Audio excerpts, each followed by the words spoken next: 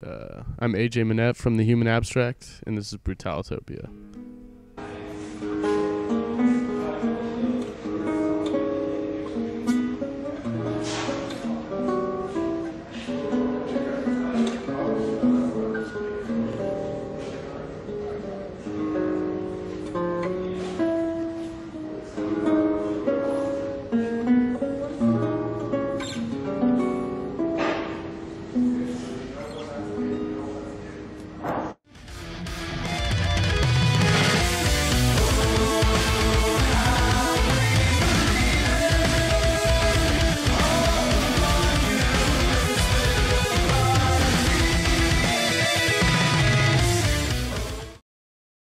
Welcome everybody. This is Mick again, back with my trusty friend Jack, back in MIA,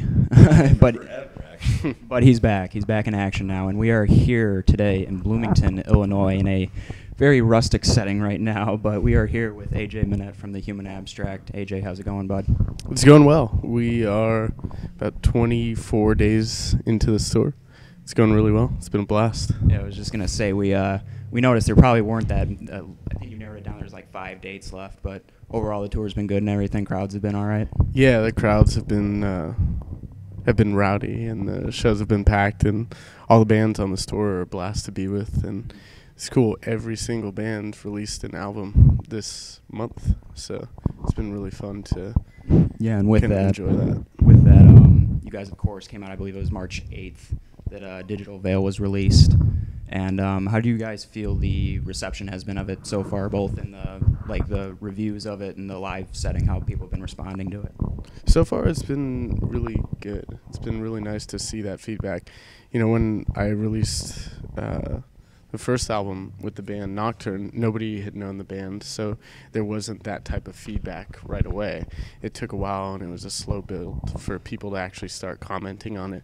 But with Digital Veil, we had this history, and before the record even comes out, you have people kind of talking about it. So that was a new experience for me, but the feedback has been good across the board. And anytime there's some sort of review that might be negative in some way, it's funny if you read it and you can get a sense for that person's critiquing abilities and their credibility as a reviewer, and so that just not everybody really is a critic. Right. You know, yeah. It's funny. Chuck Klosterman said that music reviewers are the only people in the world who, get paid to talk about their mail.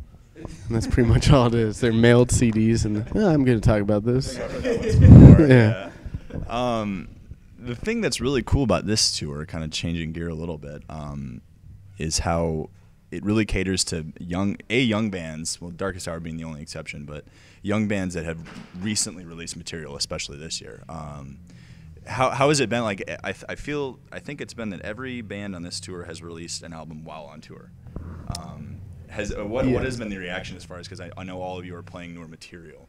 Yeah, it's been really cool to have every band release something new, because there's this sense of energy that you get when you release something new and you're able to play that stuff live, and it kind of rejuvenates the band. So to have that energy from every band across the board makes the shows really exciting. Right. It's one here to hear praise for an album. It's another thing entirely to hear a crowd respond to new materials. Yeah, absolutely. And on this tour, we're playing almost all new material. Right. It's just one of those things where, again, it's a different lineup of people and perhaps a new identity for the band. And it's something that, for me as a musician, I wanted to go out there and put what I think is our best material Absolutely. Yeah. out there. And it's something that we all obviously agreed on, because we're out here playing, five new songs, one old one. I know, speaking of that lineup change, this album obviously introduced Travis to the band as the singer to replace Nathan, which I noticed kind of brought a much heavier edge to the music that you were coming out with. Was that premeditated when you were going into the new record, like thinking it was going to be a little step up, like heavier wise in terms of the music? Yeah, before we got started writing, I was initially brought in to kind of produce and oversee the writing process. And one of the first things I asked was, what do you guys want to do? Because after Midheaven, it was hard to gauge what they wanted to do with the music. And everybody said they wanted to do something that's heavy and that's, technical and complex and has the classical influence again. And so in a way, I guess it's premeditated that we wanted it to be heavier, at least in the, heavier than the last release.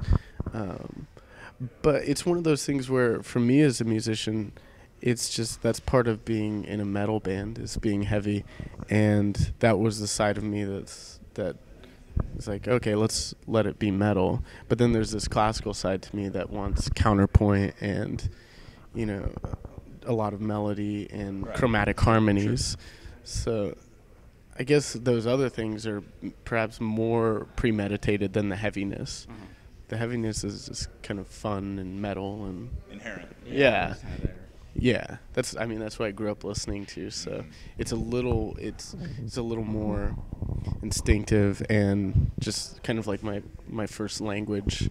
Classical still, I've only been doing it for 4 years at the most, and so it's still a language I'm getting used to. It's like when somebody learns the language, they'll know the words and the phrases, but they'll go to the other country and then the people make jokes and they'll use sarcasm and we don't get it. We think they're serious or something like that. And that's kind of how classical music is right now. I'm still learning the language. I'm still understanding the subtleties and nuances. Realizing that stuff that you learned the first time around is that you thought was amazing is now like the basics. Right. Yeah. That's the incredible thing is, I went into music school having done the very, fundamental elements of theory, just doing some, key signatures, scales, and that sort of stuff. And I thought I was well prepared to go in and it would be okay. And we basically went through everything I knew about theory in 2 weeks, and that was a huge wake-up call, like, wow, this is going to get awesome. This is going to get really cool, because I've got 2 years left of this. And it was amazing till the end. Studying music that in depth was just an incredible experience. You guys definitely have brought more of a progressive sound with Digital Veil.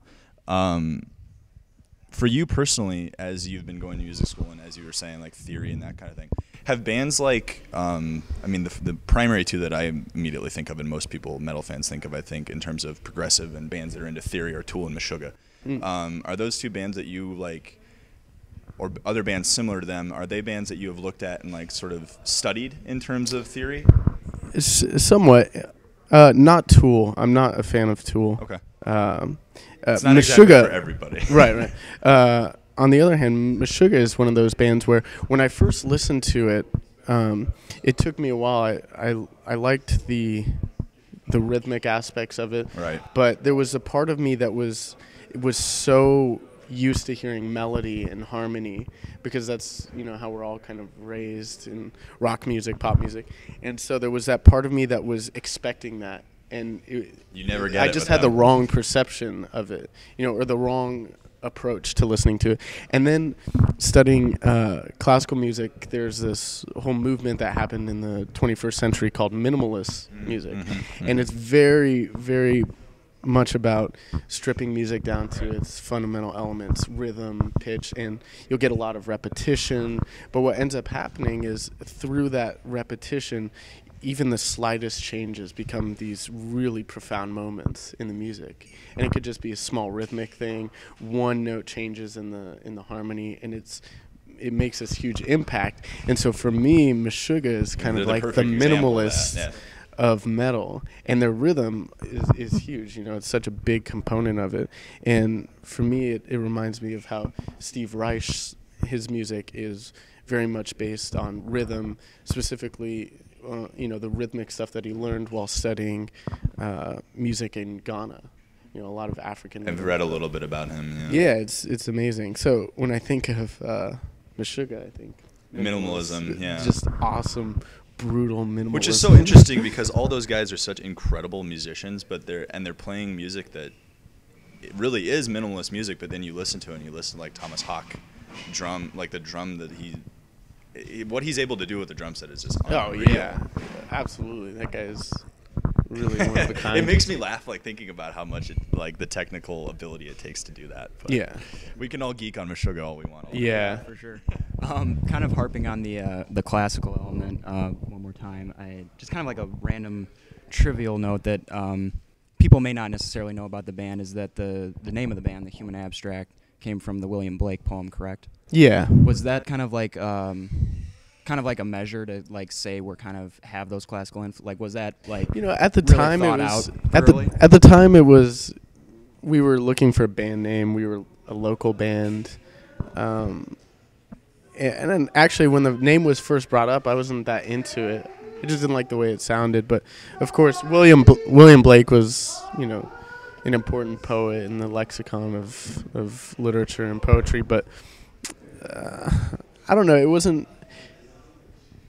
We read the poem. We read the poem, and it makes a lot of sense, and I like the message of it. It's really awesome, but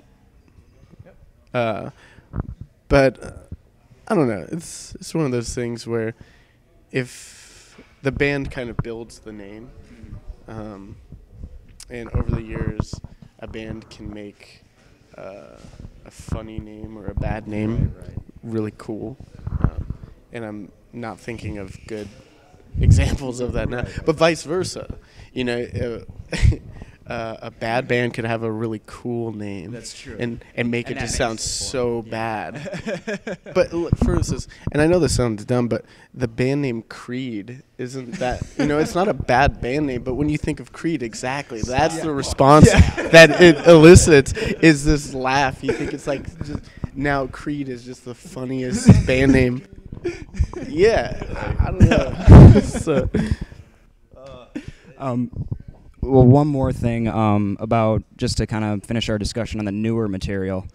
The one critique that because the reviews I've seen are pretty stellar that I've read so far. But the one thing that people have critiqued is the length itself of the album. Being only 8 songs, it comes in I think just under like 40 minutes or something like that. Was that deliberate in terms of like you wanted to create quality over quantity? Did you have like more stuff written out initially, or in some way there's parts and there's even like half tracks that are just deleted and there's a lot of leftover stuff, but yeah, it was just a quality control thing. And at the time I was studying I was in my senior year of undergraduate studies preparing a solo classical guitar recital and all this other stuff going on, so my time was separated into these different directions. So, in a way, it was limited because of the amount of time we were able to spend on it. And also because of, I guess, my standards of what I wanted to put out there and everybody else's as well. So, yeah, the length thing is, I've seen it brought up. But at the same time, it's a model that I want to use more for the future. 30, 38, 40 minutes for a record that's not crazy to me. You look at the Beatles and they put out 7 records in 4 years. Sure. Something like that. And they were 38, 40-minute records. Right. And look what it did for them. Exactly. I mean, they're the Beatles, so there's a lot more going for them. Stuff going on But there, but yeah, I think that's a better model than 70 minutes and just trying to front load it and put it. I just don't see the point. And also, the record felt pretty much complete because there's this idea that there's pairs of tracks, and it's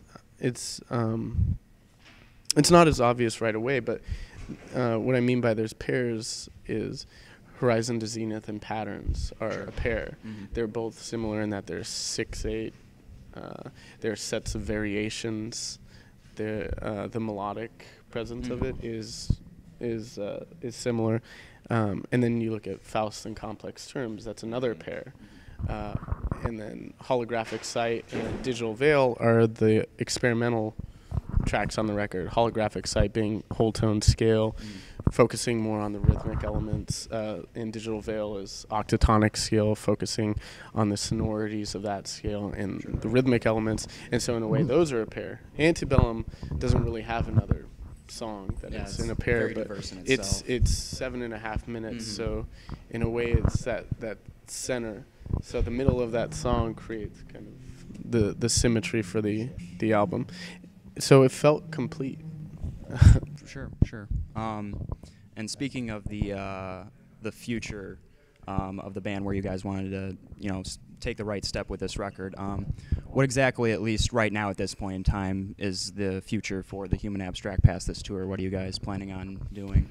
Well, we have this headlining tour in the works, and plan to do more touring, and we really want to go overseas. Me especially, because I've never been over there to tour or to travel or anything. So as far as I know, America is the only continent that exists, North America, because I haven't seen the other ones. Actually, no. We don't know. I think I'm like living in the Truman Show, and all this stuff has been made up. So I really want to go overseas and get out there. There's been a great response from overseas audiences. Sure. It would be great to play there and explore and see what it's all about. Definitely. Yeah, I think the last question that the whole world has been dying to know is how the fuck did you get those arms that you have in the video? I don't know if it's the black tank top, but there's clearly some steroid usage going on. So explain yourself.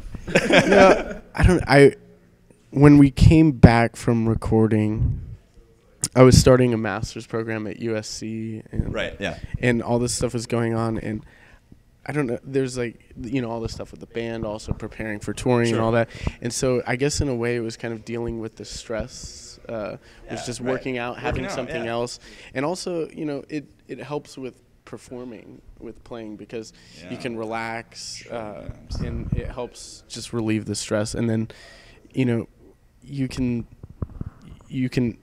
immediately feel like you got something done in the day if you wake up and work out. Absolutely, I guess. I And so 100% agree with that you. would kind of kickstart my day, and Sure. I get obsessive with things. So diet changed and started working out on a strict schedule, and For sure. I don't know. I guess that's just how it happened. But that's the first time I think in anything related to the Human Abstract that I've ever worn something sleeveless. So that's like I've always been hiding under jackets and robes and snuggies. Yeah. So, maybe it was there the whole time. Yeah. Yeah. For sure. Well, my immediate thought, and I told him, I was like, well, we got the next John Petrucci on our hands. Guns and shredding. So, for sure. Well, thanks for tuning in, everybody. AJ Minette from the Human Abstract. We're here on the Atticus Metal Tour. I'm, of course, Jack Attack. Along with Vicious Mick. And we are Brutalitopia. Thanks a bunch, AJ. Of course. Take care, man.